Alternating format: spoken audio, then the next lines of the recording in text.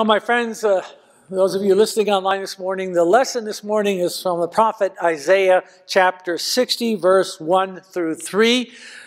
This is a proclamation of the coming of light to the people of Israel that were languishing in exile. They were dark days indeed for the people of Israel, and this scripture tells of the coming of the light, which mirrors also the star that hung over the manger at Bethlehem as a sign of God's light coming into the world as the Christ child. Hear then the reading from Isaiah chapter 61 through 3.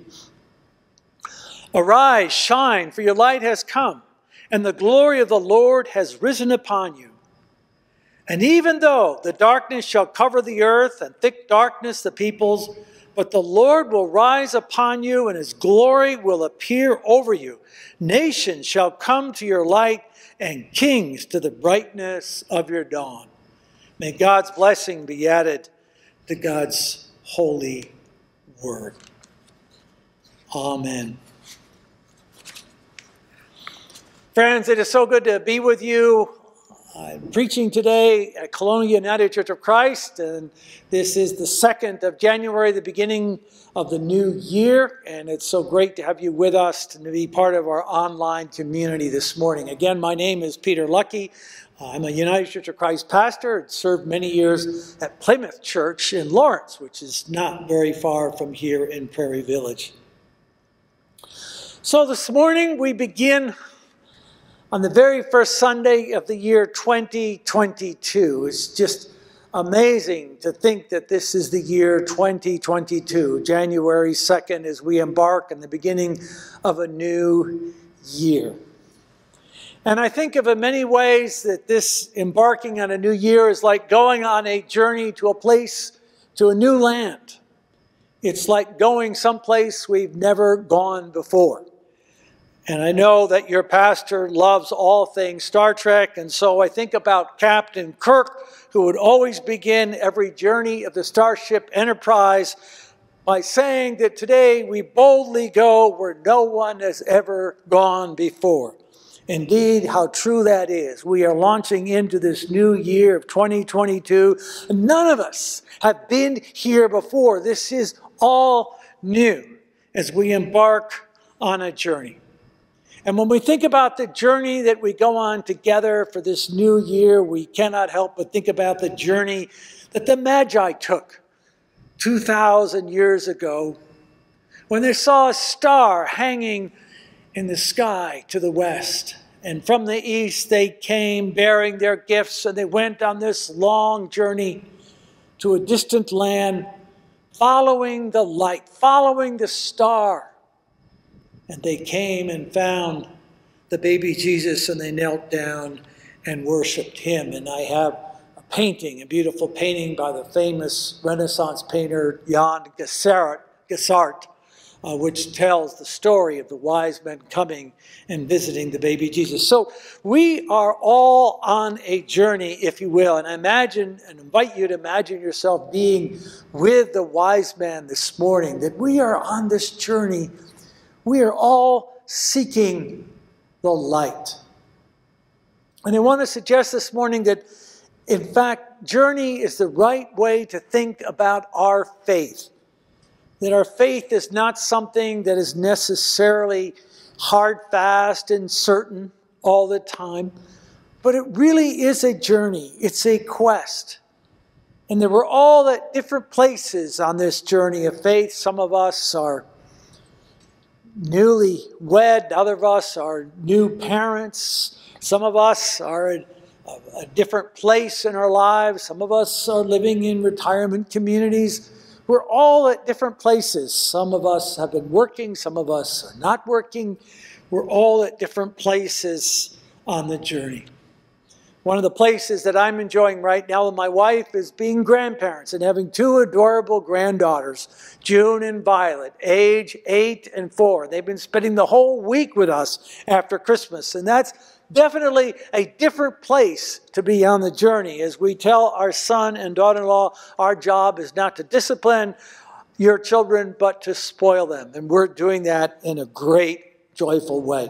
So we're all on a journey, and it's a journey of faith. It's not doctrine chiseled in stone, but it's dynamic. Journey is really more a verb than a noun.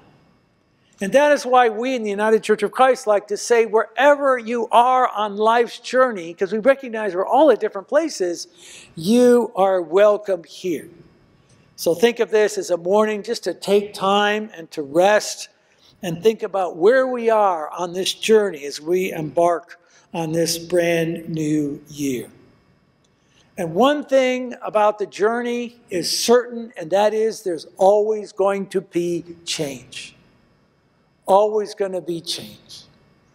The ancient people of Israel struggled with constant change in their life and their journey. The ancient Israelites took a journey through the wilderness to come to the promised land. They moved from slavery to freedom.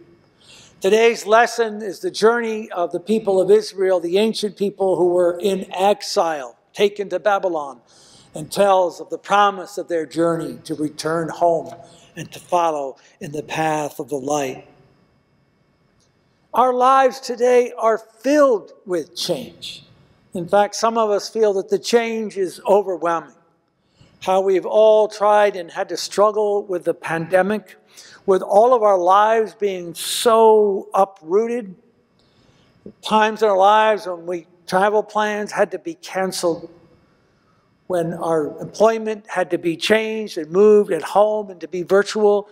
It's just mind-boggling the amount of change that we have been through as a society and in the world today, given the pandemic that we have been in. And what we have learned lately is the pandemic is far from over. And so we know this, that the change that we've had, there will be more change yet to come. There will be changes yet to come in 2022, and we don't know what they are, but surely there will be change. There will be mountain highs and valley lows and twists and turns and road bumps and blocks and barriers along the way. There's going to be moments, we hope and pray, of joy, but there may also be moments when we are plunged into the depths of agony. Moments when we wonder, like the wise men, if we have not lost our way. Moments when we're not sure where the next step is. Moments when we feel lost and maybe we feel aimless and confused and not quite sure where we are going or even if there's any purpose to our journey.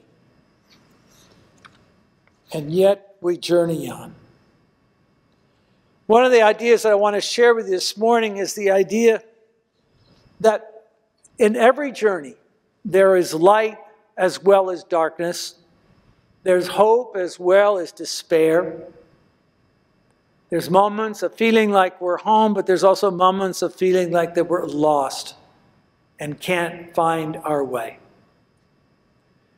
In the story, the ancient story of the wise men and their search for Jesus, they encounter Herod along the way. And Herod wanted to know where this king was being born so that he could come and he could bow down and worship him, which was a bold-faced lie because King Herod wanted to destroy Jesus, this new king of the Jews.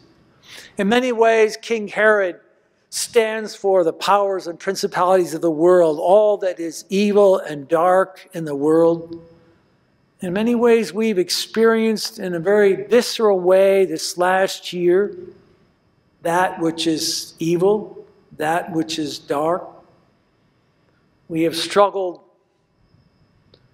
living in a world where there is so much acrimony and division, where people are so quick to be angry and to judge, where it seems as if forgiveness and kindness are in short supply. And it feels as if times that we are lost in a world of darkness. It feels as if the King Herods are still with us in this world today, even as we embark on this year 2022. And we wonder, can we still see the light? Can we still look for that star overhead? As the ancient texts remind us that our hearts shall be filled with gladness and joy because the light shall shine among us. But sometimes we wonder, is there still light in this world, or are we lost in valleys of darkness? And so the thought that I have, and I want to just close by saying with you, is that as we begin together this new year, know and trust, my friends, that we as people of faith are people that have always gathered in the promise and the hope of light. We are, and the reason for our journey is that we are followers and we are seekers of the light. And what I mean by light, I mean the goodness of this world, the light of God's love being revealed on us, the light that comes to us in Christ, who came to live that we might have life in his name. And I want to suggest that we never give up, that we never despair on the journey, even at times when we feel so lost and life feels so aimless and the Herods around us feel so strong. We never give up on the light, even when we know that our lives are going to be filled with change and uncertainty and, yes, even loss. But when we know that we can trust that God's light is always going to be with us, and that light we can always be seeking it, then we have the confidence to say, like a Captain Kirk said, that we can boldly go where no one has ever gone before. And that's what this new journey is to boldly go where no one has ever gone before. And I want to close by a story about the light that came to me and was revealed to me just a couple of days ago in Lawrence. I was at the gas pump filling up my car with gasoline. It was that very windy Wednesday. Do you remember that terrible wind a couple weeks ago on Wednesday? And some of the tractor trailers toppled on the interstate highways, and the wind was tormenting me, and I was pouring my gas into the gas tank, and I just was such a hurry to get out of there. And I was just anxious to get going, and I just jumped in my car, and I got down the road, and I looked around, and I couldn't find my credit card. I went to my pants pocket, and I searched in my pants, and I couldn't find my card. What did I do? Did I leave it back in the pump? Did it blow out and fall on the pavement? I was like, oh my gosh, now I got to cancel my card. Now I got to pay the fee. I was just sort of despondent. I think, how could I have been so foolish to lose my credit card? Why am I so forgetful? So I went back to the gas station. I go to the cashier and I said, oh, I'm sorry, but has anybody by chance turned in a credit card? She looked in the drawer and said, nope, nobody's come by with a credit card that I've been and picked up. No sooner was I talking to the woman at the cashier at the gas station than a voice from behind me at the entrance to the gas station said, hey, I found somebody's credit card. I turned around, and this 20-something gentleman was holding in his hand a piece of plastic. And the gentleman looked at me and he said, Peter Lucky, I know you. You're the pastor. You helped me. I was flabbergasted. The man that had found my credit card was somebody I'd helped years ago and remembered the time that I reached out and helped him. I saw this man and I wanted to hug him. His name was Eric, and I wanted to hug him. So I reached for my wallet and take out some cash, and I said, here, thank you. Take some cash as a reward. He said, nope, not necessary. And I took a 10 and I forced it into his hand. I said, just take this and give it away. My friends, that man on that day was the light.